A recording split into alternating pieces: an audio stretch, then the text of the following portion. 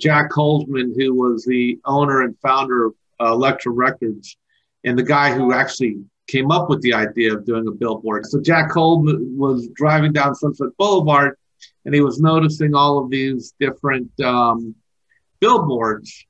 But he had this new band coming out called The Doors, and said, maybe I'll put up a billboard for this band that I've got. And sure enough, the first billboard was, Jim Morrison looming over Sunset Boulevard.